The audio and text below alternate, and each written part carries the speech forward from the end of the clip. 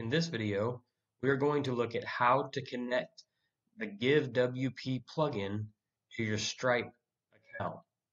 The first thing that you will need to do is, as you can see here, I'm on the dashboard of the website. I need to go to Donations, which is the GiveWP plugin tab. I need to go to the Settings tab, and that opens up the settings for the GiveWP plugin. I need to go to Payment Gateways, and I need to open up the Stripe payment gateway.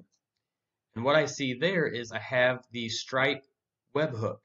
I need this webhook to be able to connect the GiveWP plugin to my Stripe account. So I'll copy the webhook. Then I need to go to my Stripe account and insert the webhook that I've just copied.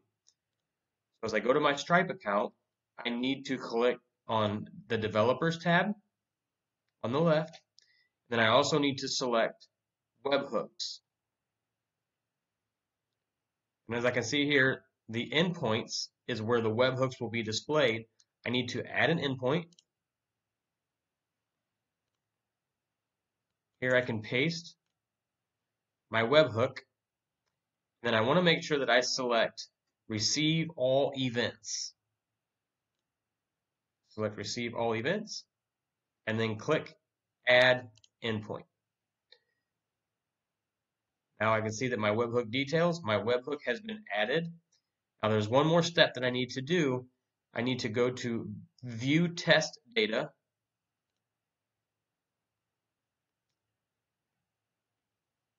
I need to go to webhooks. And I need to add an endpoint. But as you can see here, now I'm adding my endpoint in the test data mode. It's important that I add my webhook here as well. Go to Add Endpoint, paste my webhook, go to Receive All Events, and click Add Endpoint. Now I've got my endpoint added, and I can see my test data. My webhook is present, and if I toggle out of test data and go back to webhooks, I see that my endpoint URL is listed in live mode.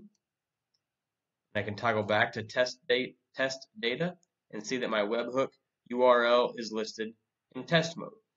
I need to have both of these listed. I need to have the webhook listed both in live mode and in test mode in order for the GiveWP plugin testing and live mode to work properly on the site.